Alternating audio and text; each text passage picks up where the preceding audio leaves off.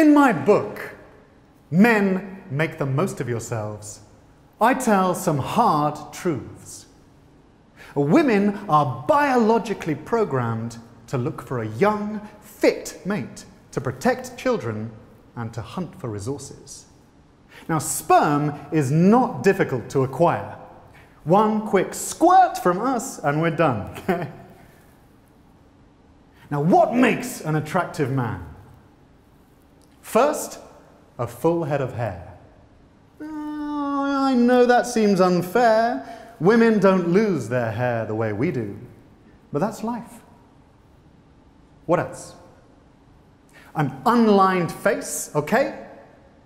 And of course, a slim body. You don't want to look like you could knock her across the room.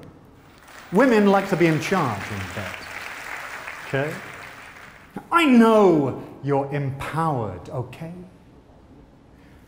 I know you think you don't need a woman. Now, when you're 25, 26, you think that sexy older women are always going to be making passes at you, okay? Your looks soon fade.